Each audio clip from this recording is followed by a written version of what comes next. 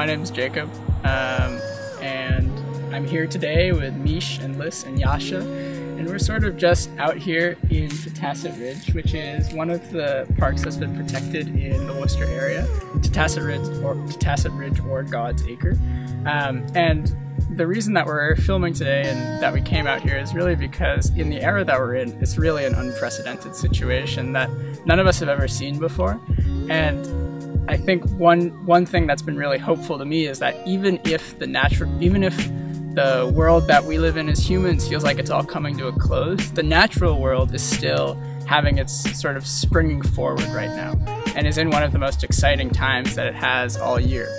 And so what we're hoping to do is just share with you some videos about the natural world that lives right in our own backyards in the places that we call home, and how easy it is to get outside and really see these amazing things happening right where we live. And that even when it feels like there's no hope left and that we're really feeling like the world is changing really rapidly, we can find hope and support and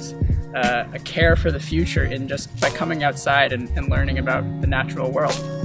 And so through these videos, what we're hoping to do is just share with you some fun, really cool facts about what we're seeing in the world that lives in our own backyards, in the local natural places.